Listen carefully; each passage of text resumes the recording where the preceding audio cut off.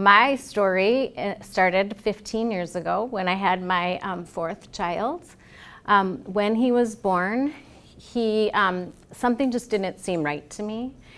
And I kept saying, you know, his cry is kind of different. And they said, well, he probably swallowed meconium. I said, okay. And then he turned blue a little bit. And so they put him in the critical care or special care nursery for a short amount of time. But we wound up bringing him home as normal. And we were assured that he was just fine. A few weeks into bringing him home, we brought him back and learned that he was not gaining weight.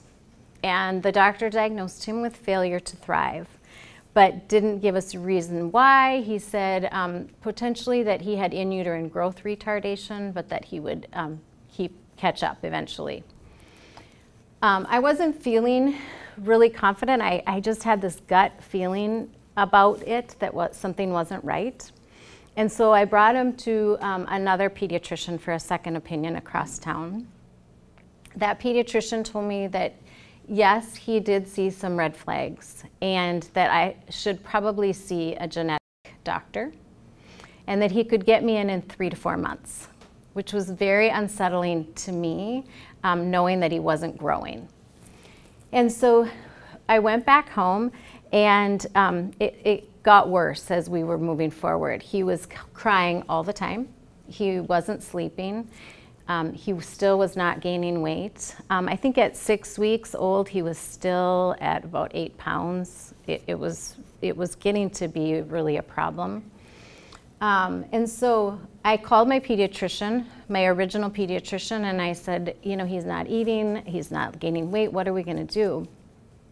And he said, I think you really just need a lactation specialist. He's probably not latching on, and that's the problem.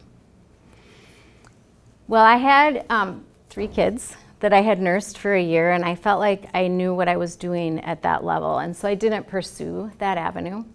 But about 5 weeks into the process, I kind of hit a wall. I was exhausted. My 3 other kids were not getting all that they needed from me. Cooper was still crying, and he started to turn blue into purple each and every time that I fed him. And so I went in to see the pediatrician's colleague, and she said, I don't know what's going on, but I'm gonna work with you and figure this out. So we went home, and the next morning I actually got a call from her. She said, I have stayed up all night long researching this. I think I know what it could be. Could you come back to the office? And so I said, sure. We had some blood work drawn, and I am a researcher, and I ask questions constantly. For whatever reason, I didn't want any information that day. I didn't want to know what she had found on the internet. But I went home, and she said it would take a few weeks to get the results back. And again, it just kept getting worse, and I was getting more and more frustrated. And so about a week into it, I called her crying, and I said, I just can't do this anymore. It's too much. And could you please just put him in the hospital until you figure something out? And she said, absolutely. It's appropriate. There are enough things going on. Let's get him into the hospital. And I remember it was a Monday, kind of a perfect storm, in that when we arrived at the hospital, I didn't know, but the test results had come back. And his original pediatrician returned home from vacation. And so he got the charge of coming to the hospital to see us. I was sitting in my hospital chair with Cooper in my lap and didn't know that he had come back from vacation. And the door opened, and he walked in. He's about 6'4", and he walked in with another man of similar stature, and didn't say hello, didn't sit down. He basically just spit out, it's the worst thing you could have imagined. He has Cri-du-Chat syndrome. He's missing part of his 5th chromosome. He will probably never eat or walk or talk or learn. We are gonna put a feeding tube in him to give him the best chance. We're gonna run some tests on his organs over the next few days. and I'll be back to answer any questions you have tomorrow. And he turned and he left. And my mom raced out after him. I know she had a few words with him. He had been my pediatrician for 8 years.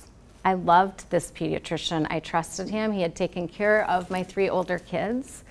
But the nurse of the day came in and said, "Are you okay?" And I said, I'm not. And she said, "Is there anything I can do?" And I said, "Yeah. Don't let that man back in my room. I don't want to see him again." And she said, "But you have to have a doctor." And I said, "I know that, and I'll figure it out, but not right now." The next morning when I woke up, the pediatrician who had stayed up all night long showed up in our room. And she said, "I just heard his diagnosis, and I just ran over to give you a hug and to see if there's anything I can do to support you as you move forward." And I said, "Yeah, you could be his pediatrician to begin with." And at that moment, she gave me her home phone, her working direct line, her cell phone, her cabin phone. And with that, my anxiety just calmed. I felt like I could do it because I had someone on my side that was going to support me and walk through this ordeal with me. So we did have his feeding tube put in, and we brought him home, and we started the journey. I would nurse him a little bit to give his mouth some exercise, and then I would pump, and then I would tube feed him, and then I would teach my kids some lessons for school, and then we'd do it all over again. I want to tell you the end of this story before I keep moving forward. So when you partner with patients and families, you might have a different outcome. Mine didn't come for about 13 years. Last year, when Cooper got really sick, I called the clinic to make an appointment. I don't like to bring him to the emergency room because with his syndrome, it can be really complicated to explain all of his intricacies. So they were going to get me into a same-day appointment, and the only pediatrician that was available that day was the pediatrician that I had basically fired in the hospital. And I didn't hold any ill will. I didn't have any bad feelings towards him. And so I said, okay. So we went in, and Cooper had pneumonia and a double ear infection. But he walked in, the doctor walked in as if nothing had ever happened. And he said, "Hey, Coop, how are you? You're growing a mustache. You're getting so big." And in my head, I'm thinking, I wonder if he sees that he walked in here and that he's talking. And so we sit down at the desk, and we're facing each other, and he's going to write a prescription for an antibiotic. And I said to him, I looked him in the eye, and I said, "Do you remember that day in the hospital?" And he immediately put his head down on the desk. And when he sat back up, he was crying. And he said, "I am so sorry. I had never had to tell a family member that kind of news. I didn't know anything about that syndrome. I just wanted to give you that information and get out of it. And nobody teaches you how to do that in school." And I can tell you that that day was really healing for me. It made a big impact on me. But the biggest impact was how much it impacted him. That he had been carrying that situation with him for the last 13 years and cried on a dime when I asked him about it. So that taught me a lot as I was moving through this journey. I've told this story a few times, and I always leave out that ending, and everybody says, "But you didn't tell that ending." So that's why I've kind of flipped these slides around. As you can see, this is Cooper. He is walking his dog, and as teenage boys love, he is surrounded by girls, so his outcome is really a good one. And we still see that original pediatrician to this day when we need to. So here's my final story, and I'll make it quick. This is my daughter, Emily, the one who stomped her feet and is now 18 years old. About 2 years ago, she woke up in the morning and had 106 temp. Brought her into the urgent care, and she just laid out on the floor and fell asleep. And I know it's hard for providers to know this, but I wasn't someone that took my kids to the doctor really quickly. I knew she needed to be seen. And the doctor said, it's just a virus. You need to wait it out. And I said, I don't know. Can you take some blood and just check the bacteria levels? And so she did that, and they were off, but she said, it's too early to know anything. You need to just go home and ride it out.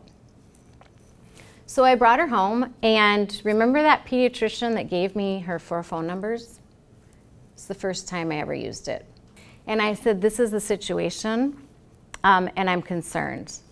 Thankfully, I had been working at the hospital association and knew some things to look for, and I said to her, I think she might have sepsis. And she said, yeah, I think you're right. Can you just get her there really quickly and tell them that? So we did.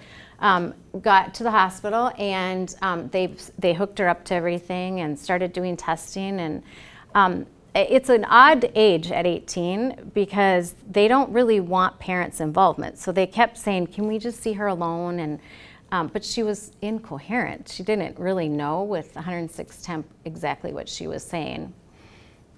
We spent 9 hours in the emergency room, and they did think that she had a kidney infection.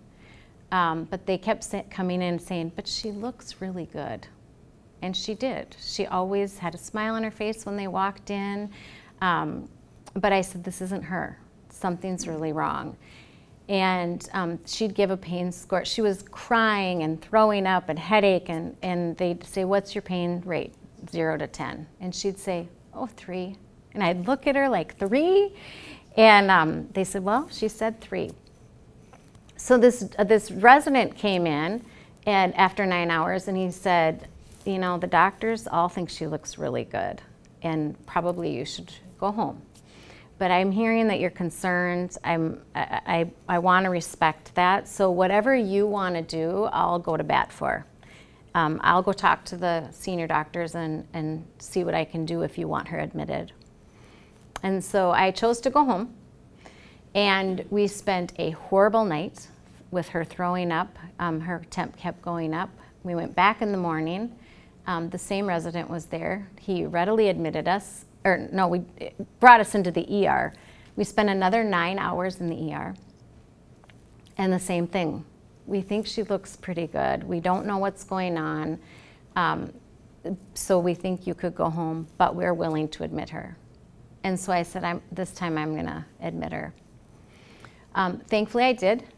She went down very quickly. She was in the ICU for a week with sepsis that turned into acute respiratory distress syndrome, where everything was filling with fluid, and it seemed to be hit or miss for a short amount of time. I was thankful for the times that the doctors asked for my opinion, to say what is normal for her, what isn't normal. We had another instance where they did a bedside rounding.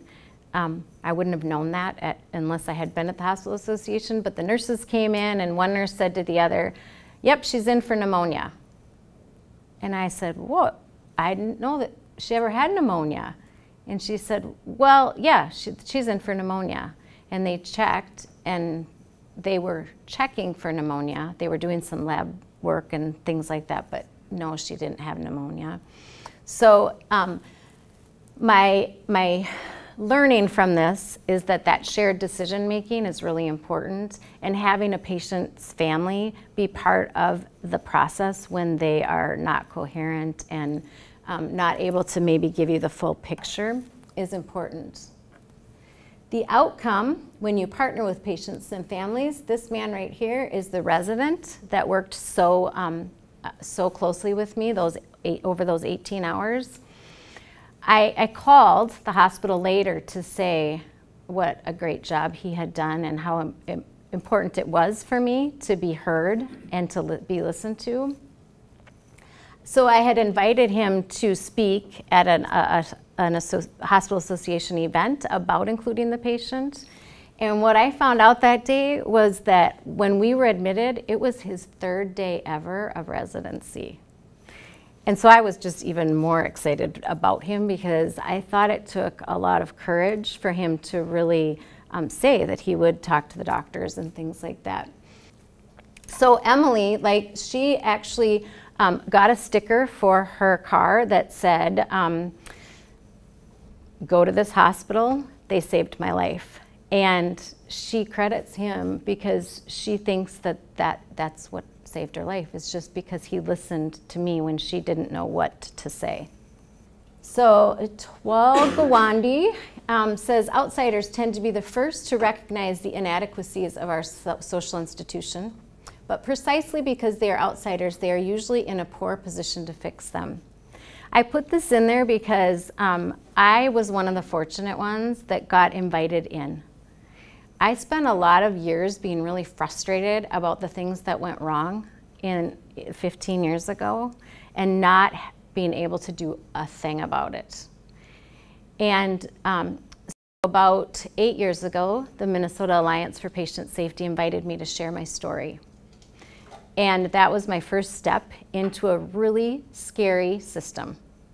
Because for a patient, hospitals and healthcare are intimidating, scary, very unknown. We don't really know what to expect.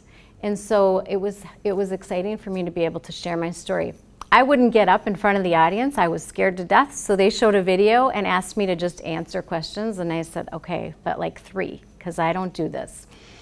From that, I was invited to be part of the MAPS board, Minnesota Alliance for Patient Safety Board.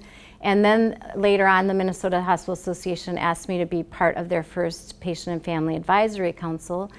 They knew that CMS was going to require this of hospitals, patient and family engagement. And so they wanted to kind of set a model for the state on what it looks like and how it could be done. So I was one of those fortunate ones that got to really be involved in the system and to give my input. And so the other part of this that is impactful to me is that we also, as outsiders, don't know what it's like in your world. And so in the last 3 years, I have learned so much about what it's like to be in, well, not in your shoes, but be part of the system. I didn't realize the regulations that you had to endure, the criteria that were set, the HCAP scores. I mean, the list just keeps going. Every time I go into the office, it seems like there's something new that they're measuring or looking at or trying to determine.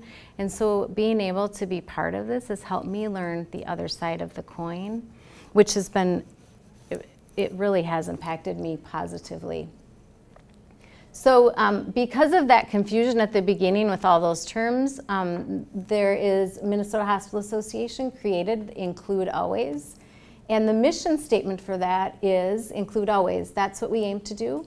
Include patients and families at every level throughout the healthcare system. Through conversations, sharing ideas, and inviting the patient in, the outcome will be better healthcare for everyone. We're not launching a campaign that begins and ends, but together we're creating a cultural shift, a unified mindset where the patient is truly one of us. It's a whole new healthcare approach. It takes a whole lot of change, and it takes courage. It takes all of us working together to make our system the best it can be. We will listen more, engage often, and include always. So it is really just about making the patient an expert at being a patient. And what does that feel like? What does that look like? And how can we help the system in whatever way we can? But my challenge that I want to leave is do one thing this week to actively and intentionally include a patient or family member in the system. So like I said earlier, I was fortunate enough to be invited in to share kind of what my experiences and perspectives were, which has allowed me to learn more about the system and why things are done in a certain way. and has really helped in my process of healing, in my journey of healing through any of the stories that I've experienced. But I also know that through all of my experiences, I always had that mindset that the people taking care of us, me and my family, only want to do good, right? And so they went into this to take care of people, to heal people, to do good for people. And what happens in a bad event is if a patient feels like they're being excluded, they have an assumption that maybe there isn't good intent. And I think that sometimes when you partner with patients, they always will know then that the trust level is there. So when I go into different hospitals and work with the patient and family advisory councils, that's a lot of what I hear from the patient side, is that their trust level goes up, they understand things more, they're more connected to the system.